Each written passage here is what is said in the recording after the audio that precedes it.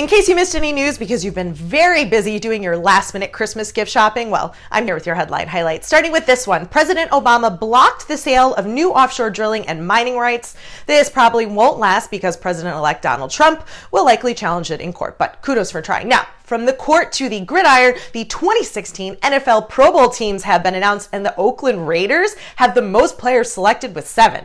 Wow, that's happening January 29th in Orlando. And happy winter solstice, i.e. the shortest day of the year, and that's why this is the shortest news recap from me.